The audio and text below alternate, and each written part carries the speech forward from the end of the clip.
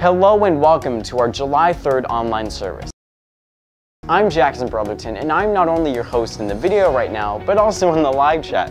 Hi Jackson. Today, I'm so glad that you could join us because we have a great service planned for you. We are going to hop back into Chris's summer series on Forward Together in Love. And today we're going to learn that love has more than one meaning and is four. For example, let's say that I say, I love to go to the park, or I love donkeys, or I love my dad.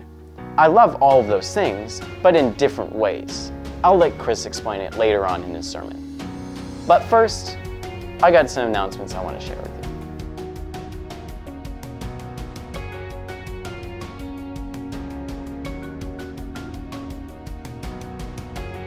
you. Normally, this week is communion and our benevolence offering, but we are moving it to next week. Don't worry if you came prepared with your checkbooks or your loose change, because there are still ways to give besides the benevolence offering. Here at the church, we have 4 ways you can give. First is in person. If you place an envelope in the lighthouse at the back, we can get it that way. Second, if you want to give online, you can go to saublechurch.ca/giving. Thirdly, if you want to e-transfer, you can send it to give@saublechurch.ca. And lastly, if you want to send by text, just text $ and then the amount you want to give to 84321. We are starting a new segment here where once a month we take some time to highlight some of our missionaries here in the church. So this week in our Mission Minute is Diane Wood. Hi, my name is Diane Wood, and I am a Commission to Every Nation missionary. I have been on the field since 2013, serving in West Africa and Liberia. Liberia is a tiny nation of 5 million people, and what really called me to Liberia was an accident. It happened in an email that I received just when I had just finished teaching at West Hill Secondary School in Owen Sound, and they needed someone to teach at a Bible college in a remote part of Liberia where there are cannibals. And I didn't know about the cannibals, but they needed someone to teach English and to train teachers. So I thought, well, I can do that. I've been a teacher for a long time. So I went. I didn't even know much about where I was going. I just knew that God wanted me to go there. And I had a wonderful time serving there. And then Ebola came, just, a few months. It was about 7 months into serving there. And I had to leave because of Ebola, and the whole country was shut down. And about 5,000 people died in Liberia from Ebola. After that, I returned to Liberia and the cannibals and all the other things that are really, really bad that happened there. And I just found a passion to share Jesus and to tell people about how they can be saved. And it's just grown from there. And what I find really, really inspiring for me is to be able to inspire others. So that is why I love being on the mission field. And I hope that many of you will consider going on the mission field also, wherever God calls you in this world. Thank you very much. Thank you, Diane, for sharing. We're so excited to hear more from you and the rest of our missionaries in the coming months. If you want more information on some of our missionaries, you can email the church at info@saublechurch.ca. That's enough announcements for today. Make sure to stay tuned on all our social media outlets to stay up to date with all our information and updates.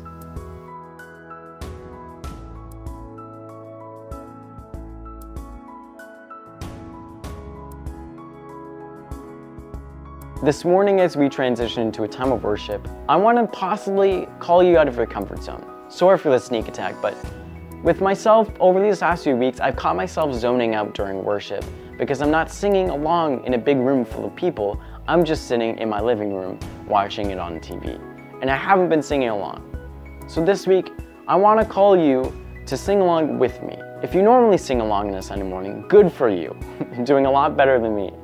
But if you don't, and you're anything like me, I've just come up with 100 excuses why it's fine that I don't sing. Like maybe it's good because I don't sound that great, or it's good because I don't want my neighbors hearing me. But worship isn't about if I sound good or if my neighbors hear me or not. It's about God. In the end, it's about God. So this morning, I want to call you to sing along with me as I sing to God. Will you join me?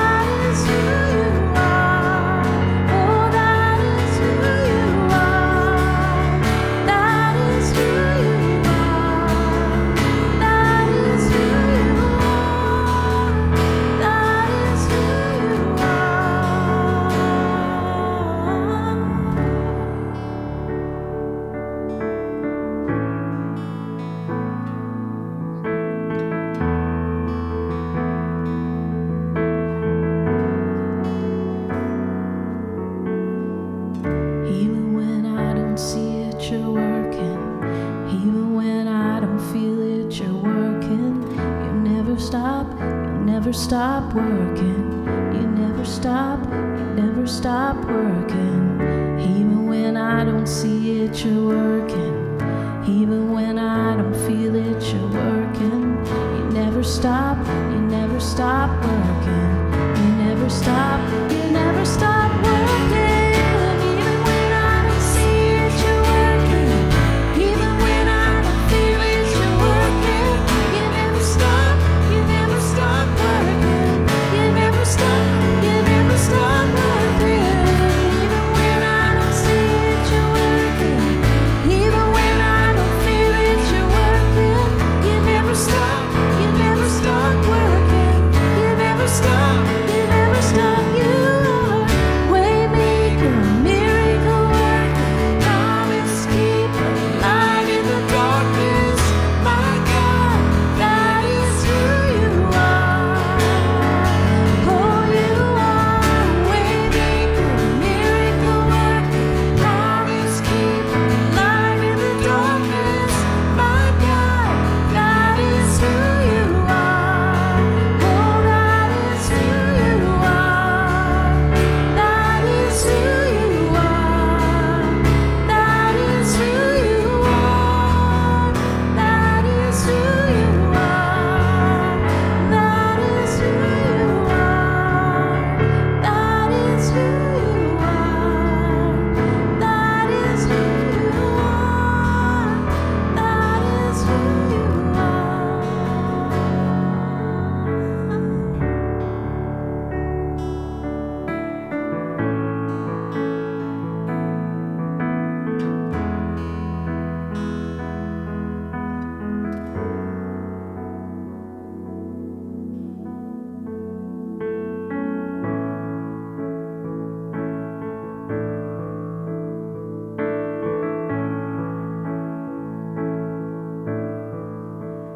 And I hear the Savior say, thy strength is indeed small.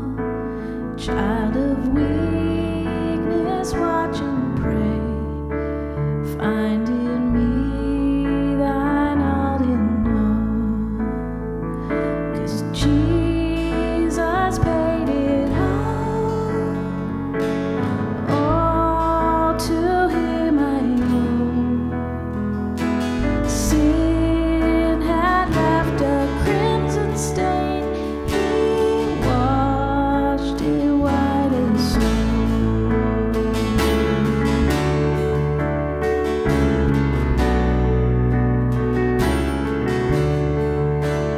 Lord, now indeed I find thy power and thine alone can change the leper's spots and melt this heart of stone. 'Cause Jesus paid it all to him I owe. Sin had left a crimson stain.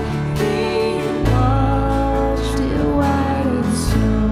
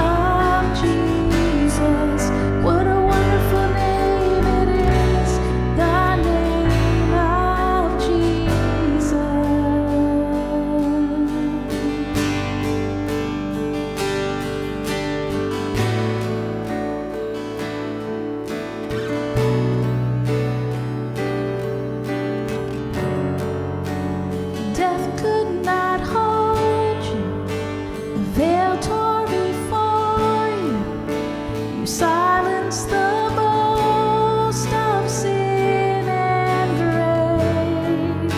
The heavens are roaring the praise of your glory, for you are raised to life again. You have no rival, you have no equal, now and forever, God, you reign. Yours is the kingdom, yours is the glory, yours is the name above all names. What a powerful name it is, what a powerful name it is, the name of Jesus Christ, my King. What a powerful name it is, nothing can stand against. What a powerful name it is, the name of Jesus. What a powerful name it is, the name of Jesus. What a powerful name it is, the name of Jesus.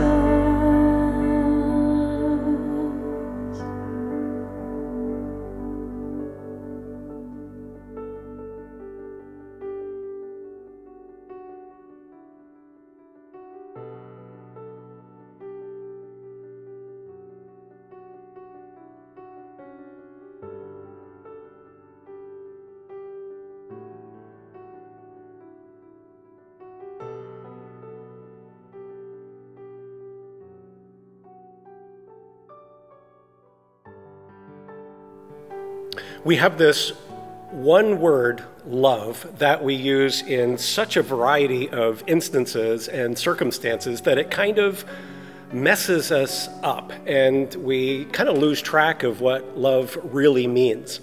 The Greeks were so much smarter than us. They had 4 distinct words for love, describing a different aspect of love. And I find that understanding these 4 Greek words is really helpful and really clarifying for me. And so we're going to just review those as we begin today. Then we're going to take what we kind of gleaned from those 4 Greek words and we're going to apply it to an example. It's going to be the example of marriage that we'll use. And then we'll close off our talk with 3 commitments pertaining to agape. So let's begin with these 4 Greek words for love, and let's begin with the word storge. Storge is an affectionate love. It's a love for a characteristic or an object. I love your smile. I love your attitude. I love your hair. I love your singing. I love your car. But I don't love your car the same way that I love my wife, and I don't love my wife the same way that I love your smile or your hairdo or your attitude. So storge is an affectionate love of an object or a characteristic. If we were to assign a posture to storge, it would be a looking at something, looking at the object, looking at the characteristic, and we have an affection for that object, that characteristic, and there's an affectionate love there. That's storge. The second Greek word is philios. Philios is a brotherly love. It's a companionship love. It's a camaraderie kind of love. It's the kind of love that you have with your friends. But I don't love my wife the same way that I love my friends, and I don't love my friends the same way that I love my car. I storge my car. I philios my friends. And philios is a really rich and valuable and necessary kind of love. And so if we were to assign a posture to philios, it would be a looking with someone. You might picture two friends standing shoulder to shoulder, kind of just looking at life together, looking at that adventure or that challenge or that opportunity, camaraderie, looking at life. And there's a love there. And so you've got storge, which is a looking at. It's an affectionate love, looking at the object, looking at the characteristic.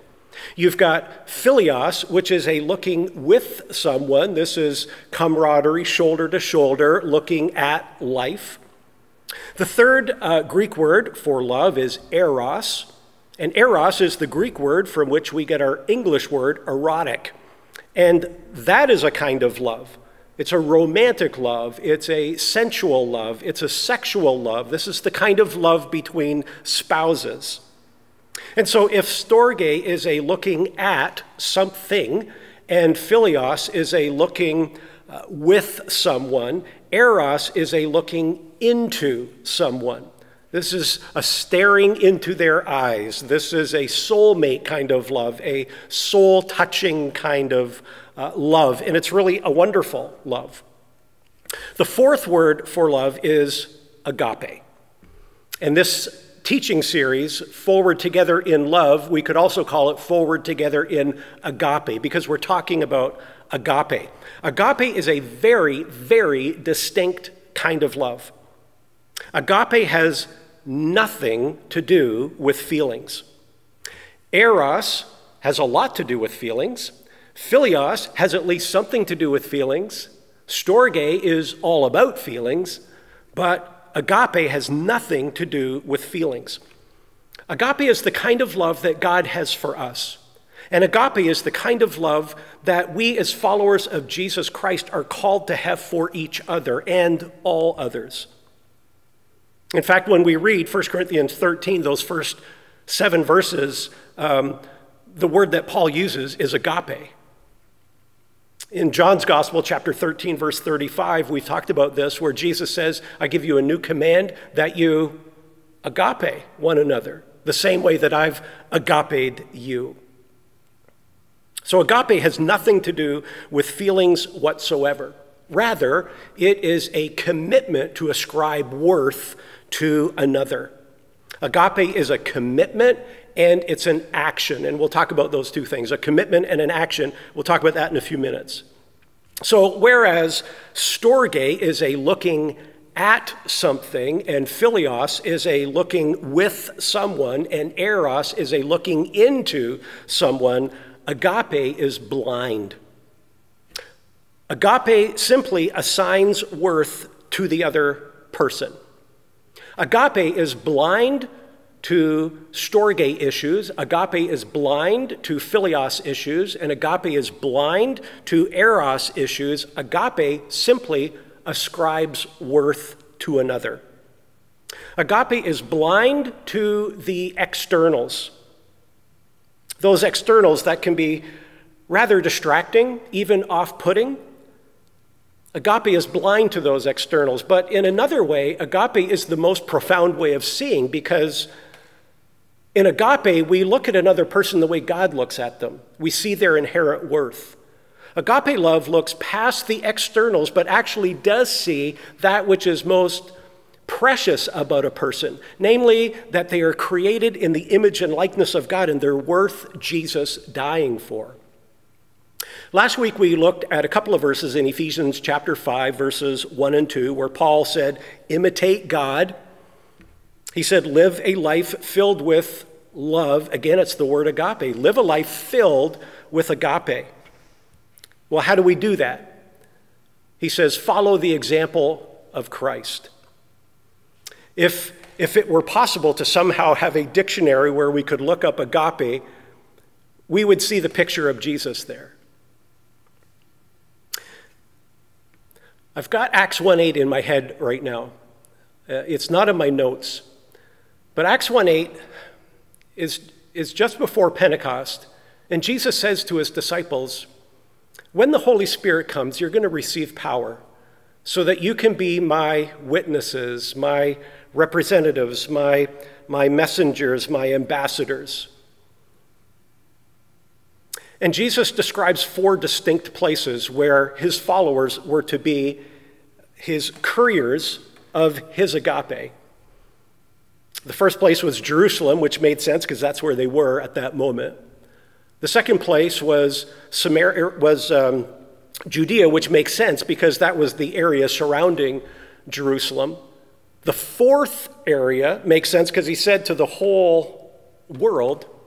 But the third area is curious. He said to Samaria, make sure you are couriers of my agape in Samaria specifically.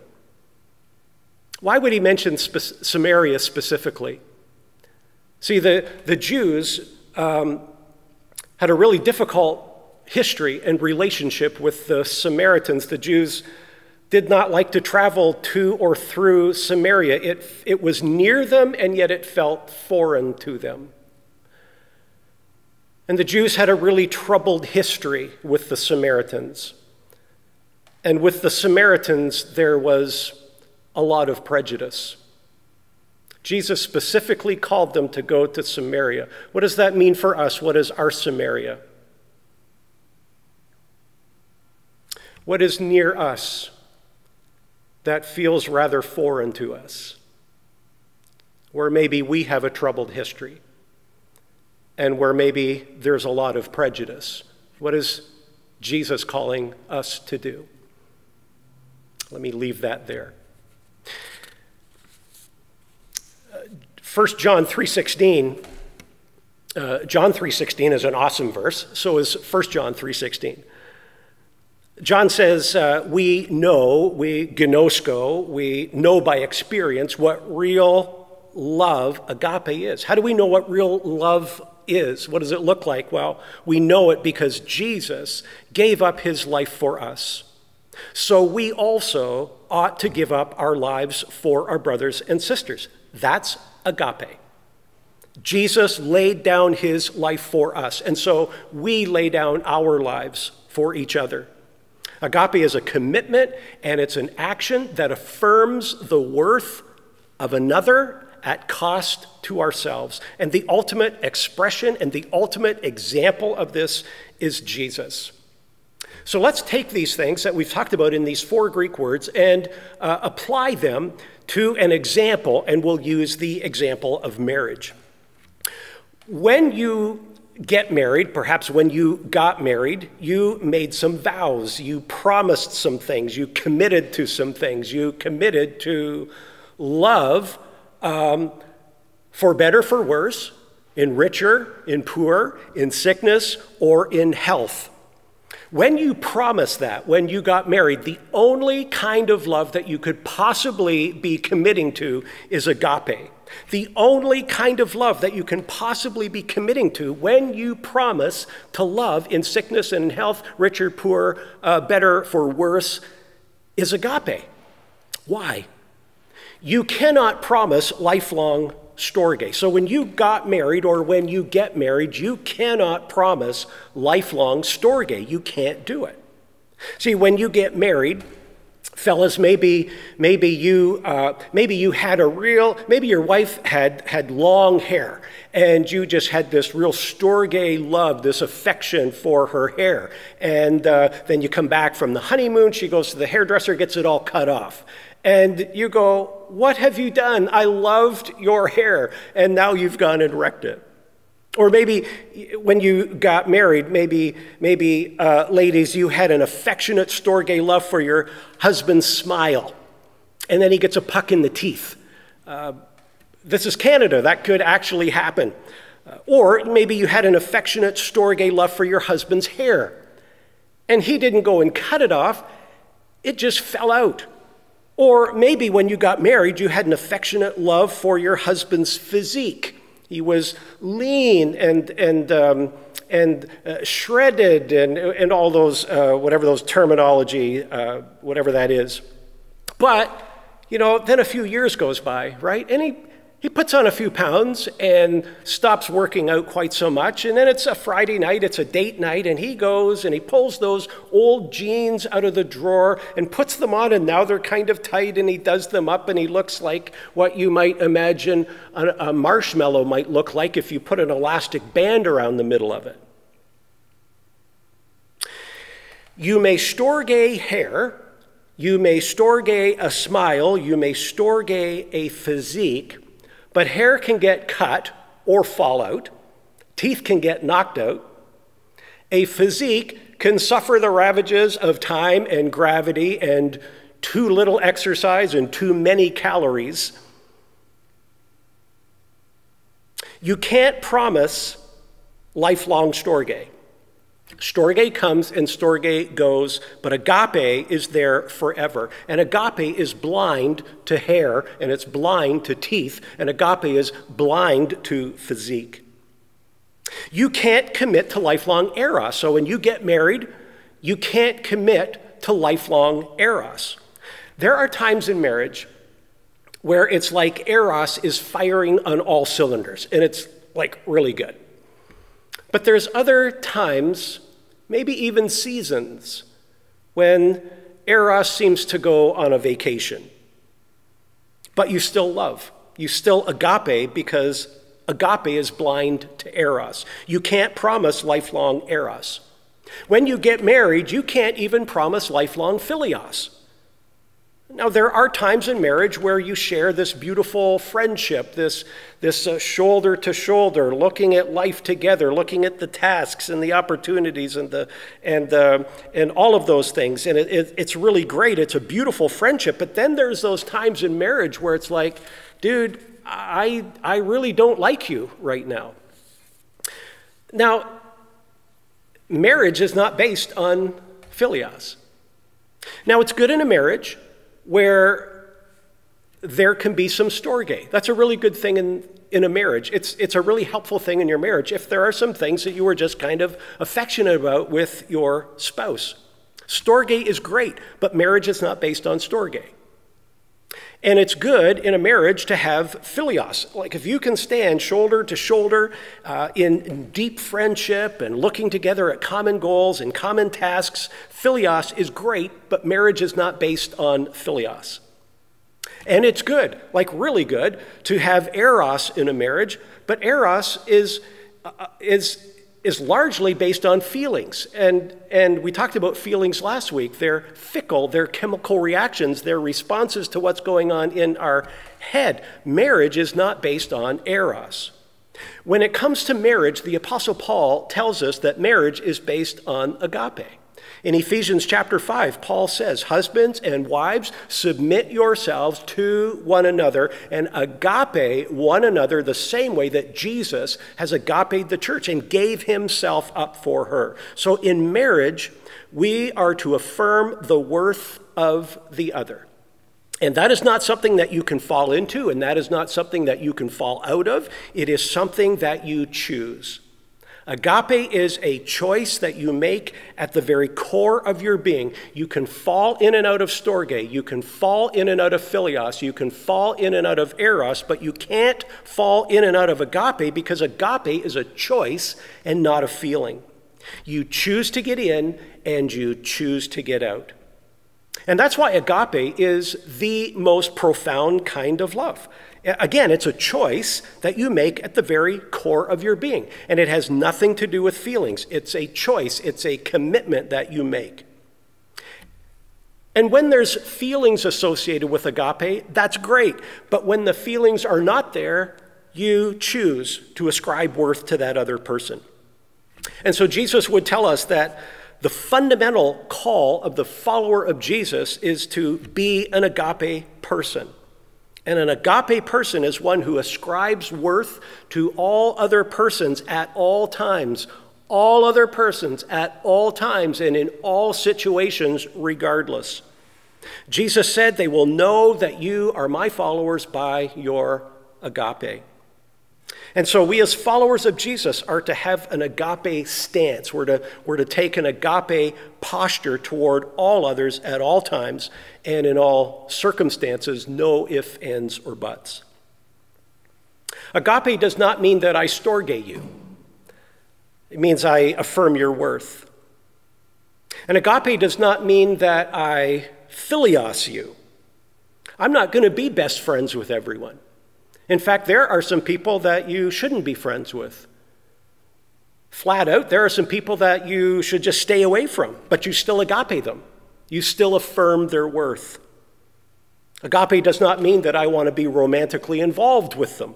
I just affirm their worth. So in this series, we're talking about agape.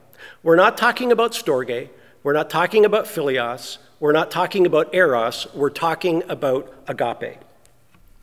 And again, our posture, our stance as followers of Jesus is to affirm the unsurpassable worth of every human being as created in the image and likeness of God and worth Christ dying for. Last week we talked about the radical words of Jesus that we see in Matthew chapter 5, verse 44, where he says, love your enemies. Here's a really practical question for you. How do we love our enemies? Because our enemies, by definition, are people that we do not storge, we do not philios, and we certainly don't eros. How then do we love our enemies? Well, Jesus said, agape your enemies. We affirm their worth. We affirm the worth of our enemies as people created in the image and likeness of God, worth Christ dying for. They're of unsurpassable worth. And if you can love your enemies, well, you can love anybody. If you can love your enemies, you can love everybody. So how do we do this? All right, 3 commitments. Sometimes you will hear like New Testament scholars talk about the 3 components of a person. And they'll talk about spirit, they'll talk about soul, and they'll talk about body. Our spirit is really the core of our being. It is who we most authentically are. Our spirit is that place where we, that relates to God. We're born spiritually dead, and we're made spiritually alive in Christ. Our soul is our intellect, our emotion, and our will, or our thinker, our feeler, and our chooser. And our body, well, that's self-explanatory, that's our body. Agape involves all 3. Agape involves your spirit, it involves your soul, and it involves your body. So we want to look at 3 commitments. First of all, agape begins with a commitment that you make in your soul, where you just commit at the very core of your being to be an agape person.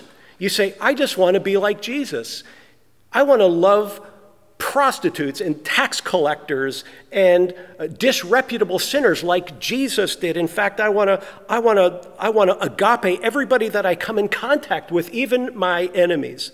It's a commitment that you make in the very core of your being, in your spirit. It's not a promise that you're going to be successful all the time, because you won't be, and I won't be. It's simply a commitment that says, this is the direction that I want my life to go. I'm not going to operate on the basis of feelings anymore. I choose to be an agape person. I'm drawing a line in the sand today. This is the first day of the rest of my life. I want the trajectory of my life going forward to just be that I want to be an agape person. It's a commitment. Maybe we've made that commitment in times past. It's a commitment that we need to come back to again and again.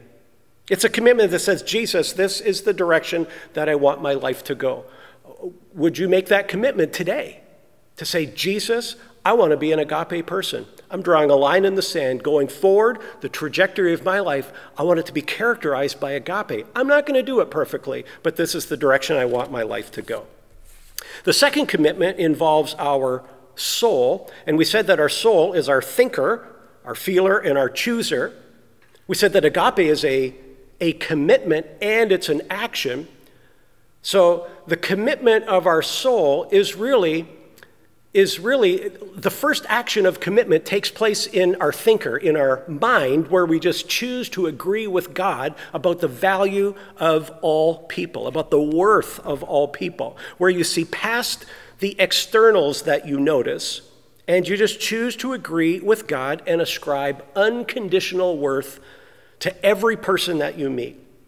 Every person that you meet. You just choose to agree with God that they're of unsurpassable worth. They're created in the image and likeness of God and worth Jesus dying for. Just a slight aside here, I want to just point out one thing that's going to be a barrier to this happening, and that is judgment. Judgment is antithetical to agape. Judgment is ascribing a conclusion to a person that is a detraction of worth. Judgment is ascribing a conclusion to a person that is a deficit of worth. That worthless so-and-so, that immoral so-and-so, that hypocritical so-and-so. In judgment, we draw a conclusion about a person as though we were God and knew all the details of their lives. Judgment is the opposite of agape, because you cannot both detract worth while at the same time ascribing worth. The word judge itself, as we see it in the New Testament, is the Greek word krino, and it means to separate. And what we find is that God is the only one qualified to judge. One of the reasons for that is the fact that he is the only one who is omniscient. He sees everything with perfect clarity. There is nothing that is ambiguous to God. He is the one uniquely qualified to judge. When we judge, we usurp a role that belongs exclusively to God. We are not omniscient, but we judge as if we were. And again, Ephesians 5:1, Paul says, imitate God. This is why context is so important. We imitate God in his love. We do not imitate God in his judgment. Now, we do discern. Discernment and judgment have some similarities. They both have to do with separation. Judgment separates people. Discernment separates things. Discernment separates healthy from unhealthy, helpful from unhelpful. You discern that someone is not an individual that you would philios, or that you would eros, or that you would storge. But that does not mean that you do not agape them. You still affirm their unsurpassable worth. So discernment attaches itself to storge issues, and discernment attaches itself to philios issues, and discernment attaches itself to eros issues, but agape attaches itself to the inherent worth of a person. And that is why judgment is antithetical to agape. You cannot both love and judge a person at the same time. You cannot both ascribe and affirm worth while at the same time detracting worth. This is why, if you take the 30,000-foot view of the New Testament, you will see two huge commands. One big red light and one big green light. The red light, don't judge. The green light, do love. We are to be outrageous, agape lovers of all people, at all times, and in all circumstances, no ifs, ands, or buts. And so often what blocks agape is the judgment of unforgiveness that we hold against another person. They've hurt you. They've wronged you. They've detracted from your worth. And so you want to hold them accountable as though you were God. And you walk in this awareness of detracting their worth, and you draw conclusions about them as if you were omniscient. What forgiveness is simply letting go of the judgment. Forgiveness simply says, God, I know that someday you're going to balance the books. God, I know that someday you're going to straighten all these accounts. At some point, I'm going to leave that to you. I release the judgment to you. I'm not going to walk in that. Because when you walk in unforgiveness, it will eat you alive from the inside out. It will pollute you. It will poison you. Unforgiveness, some would say, is like drinking poison, expecting the other person to die. The only person who pays is you. And so God says, release it. Let it go. Don't judge it. Release it. That's what forgiveness is. Forgiveness is not, well, now I got to give this person a second chance. Forgiveness is not, well, now I guess I have to trust this person, because maybe flat out that person is not trustworthy. Forgiveness is not, okay, now I have to be best friends with this person. Forgiveness is not about having some warm, tingly affection for somebody. Forgiveness is simply about affirming their worth, that's agape, and letting go of the judgment. True story, a woman goes to see her pastor for some counsel. She's wrestling with some issues of forgiveness and love. She's a wife and a mom to young children, and she says to her pastor, she says, "Pastor, my dad thinks that I don't love him." And so the pastor says to her, "Well, why does he feel that way?" She said, "Because when I was a child, my father sexually abused me. And now that I'm an adult and married with kids of my own, and my husband and I want to attend a couples retreat, my dad wants to babysit the children. I forgive him, but I don't trust him to watch my kids. And my dad says that I don't love him and that I haven't forgiven him because if I did, I would let him watch the kids." It's so important to understand that there is a difference between storge and philios and agape. This woman released the judgment. She forgave. She affirmed the unsurpassable worth of her father. But whether or not he's trustworthy, that is a completely separate issue. Plus, this woman had agape for her kids. And so really it was an act of love on her part that if she didn't think her dad was trustworthy, it was an act of love for her kids to protect their safety. And so she said, "Dad, I do love you. I do forgive you. I just don't trust you in this." And I find that sometimes there are some Christians who kind of walk around with a sense of self-condemnation because they don't feel all warm and tingly about the people that they've forgiven. And because they don't feel all warm and fuzzy toward that person that they've forgiven, they somehow doubt the validity of the forgiveness. As we said last week, forget the feeling stuff. Forgiveness is a commitment of the will, just like the agape from which it is sourced. Forgiveness is an act of the will. It's a decision and it's not a feeling. Release them, turn them over to God. Okay, the third commitment we said is a commitment of the body. So commitment number one is a commitment we make in our spirit. I just want to be an agape person. Commitment number two is an action we take in the mind where we just choose to agree with God about the inherent worth of all people. And so commitment number three is in our body just as we live day to day. If you make those commitments, you will find that every day you just find opportunity after opportunity after opportunity to express agape. When we're not walking in love, we're not going to see those opportunities. Our eyes are not going to be open to them.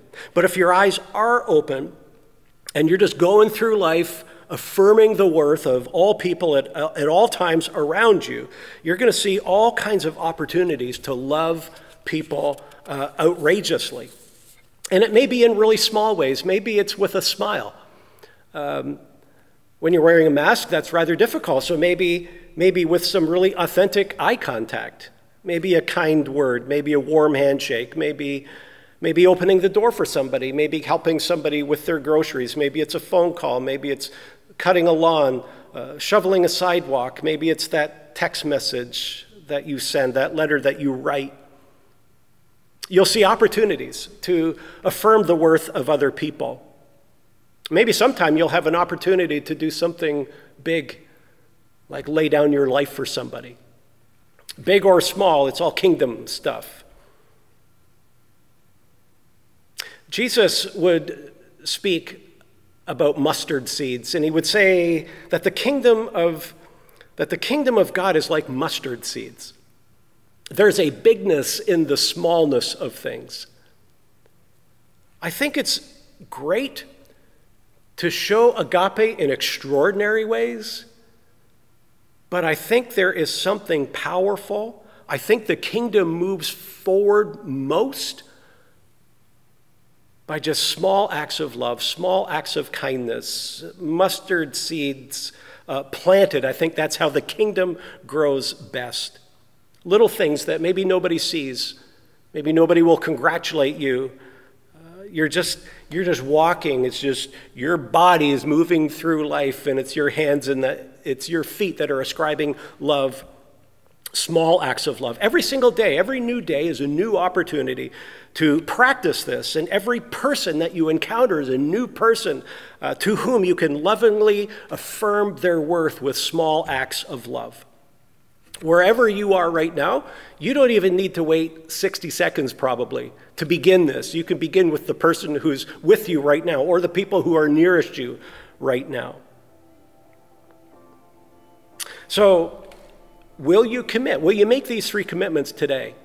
The commitment in the Spirit to say, Jesus, I commit myself to being an agape person. I'm drawing a line in the sand. Going forward, this is who I want to be. I'm not going to do it perfectly, but this is the direction that I want my life to go. Will you make that commitment in your mind just to choose to agree with God about the inherent worth of all people at all times, in all circumstances, no ifs, ands, or buts? And will you make the commitment with your hands and with your feet to just express in millions of small ways acts of love that just affirm the unsurpassable worth of all others? Holy Spirit, would you in this moment just press deeply into us these 3 commitments? We long to see your kingdom moving forward as we express the worth of all people. In Jesus' name, amen. Over these last 2 weeks, every time we read 1 Corinthians 13, that last verse always sticks out to me, and I have it here in one of my dad's old Bibles. This is what it says. And now these 3 remain: faith, hope, and love. But the greatest of these is love. I love that. I literally love love. And today, as Chris talked about the 4 different kinds of love, I want to challenge you to show those 4 different kinds of love today. We are nothing without God's agape love. So let's give that love to others. Thank you guys for joining us today, and may God's love be with you as you go. We hope to see you next week.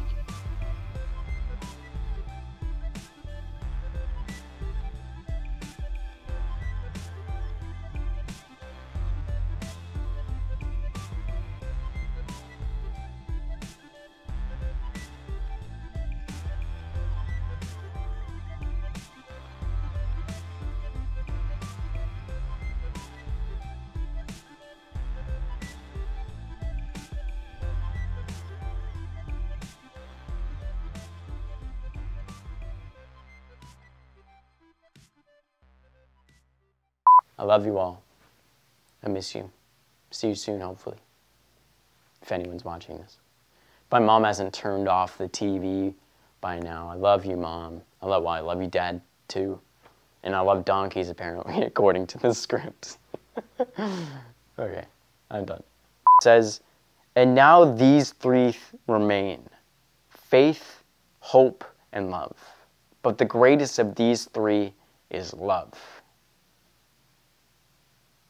I'm going to reread that because I read it wrong. Oh, look, he's got notes. He's got notes in here. It's always good to find a Dave Brotherton note in your Bible, you know?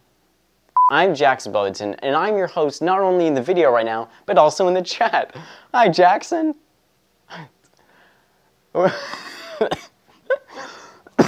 Hello and welcome. I'm Jackson Brotherton, and